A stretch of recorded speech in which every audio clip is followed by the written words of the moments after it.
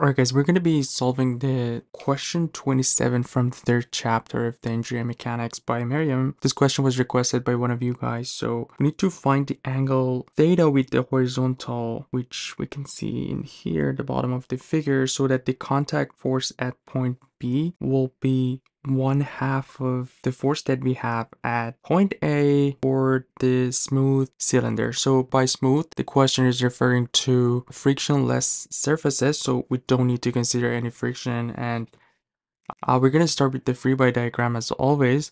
I tried to show the x and y axis in here to solve this question. So let's just see what we have in here. So we're gonna have the normal force at point A, which will be applied to this surface. So we know that that one is gonna be perpendicular to this surface. So it's gonna be something like this. We're gonna call it NA, and it will be perpendicular. And here we're gonna have the same story for B, and this will be our NB. And obviously we're gonna have the weight of this cylinder, which is gonna be vertical. So this will be our W, or the weight that we have. So we discussed that trick for finding the angle. So now we have this angle here. This is our W, or I should show it like this. So we have this angle here, and also we know that this angle here is theta, so this will be theta.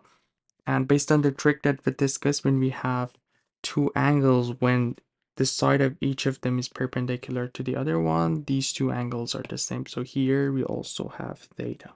So that's probably the trickiest part of this question, to find the angle. And also we know that from the last line of this question, we know that the force at B, which we call it NB, or the normal force at B, is 1/2 of NA.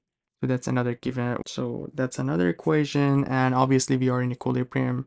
So we're going to use the equilibrium equations that we have for this point, or about the center of this cylinder.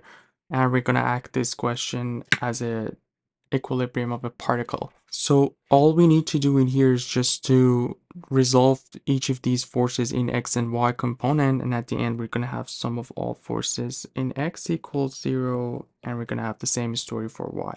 Let's see what we have for x. So for doing that, we also need some information about the angle. So we know that this angle is 45 degrees, which means this angle is 45 degrees.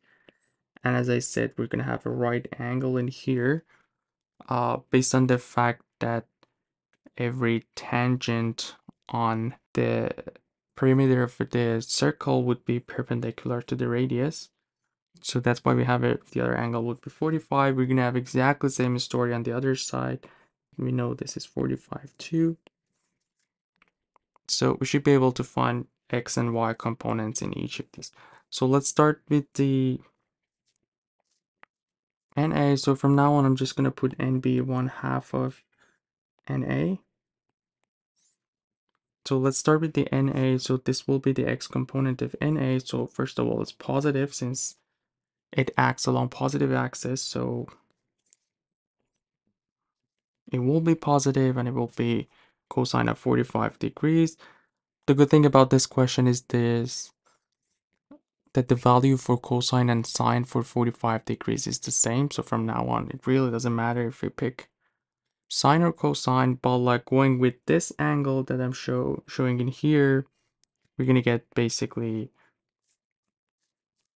NA cosine of 45 degrees, and y.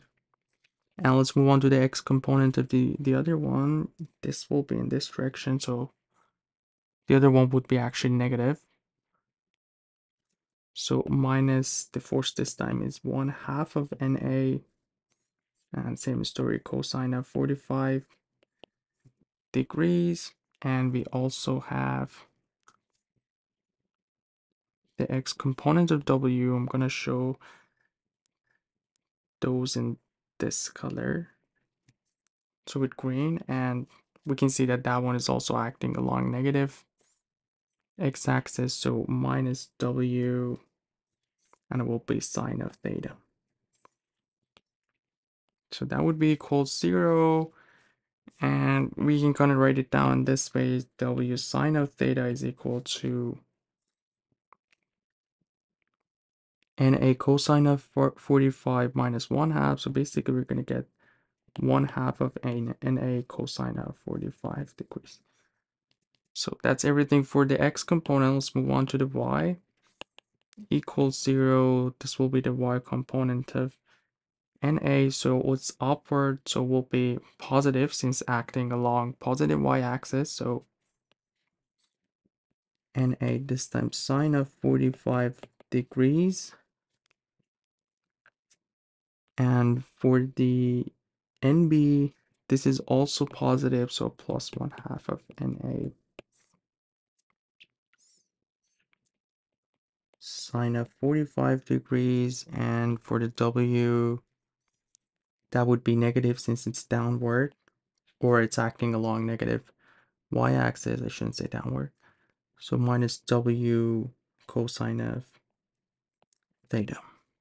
So this will be equal to 0. And if we just bring the cosine, W cosine of theta on one side, we're going to have NA plus 1/2, which is going to be 3/2 sine of 45 degrees. Now we have two equations that we are interested in the theta.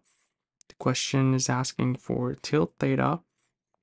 So all we need to do here just to divide these two. So on the left side we have W sine of theta over W cosine of theta is equal to 1/2 of NA cosine of 45 over 3/2 of NA sine of 45. As I mentioned, sine of 35 and cosine of 40, sine of 45 and cosine of 45 is the same value, so we can cancel these out. NA will be cancelled out, and on the left side we can cancel out. So basically we have sine over cosine, which is tangent of theta, and also we can cancel out the 2's in here, so 1/3. So the theta that we are looking for is the tangent inverse of 1/3.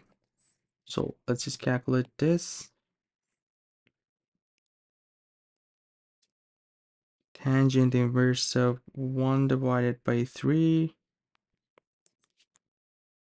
So that's going to be 18.43 degrees. And the final answer for this question. Hope everything was clear. Let me know if you guys have any questions, and you guys take care. I'll see you in the next video.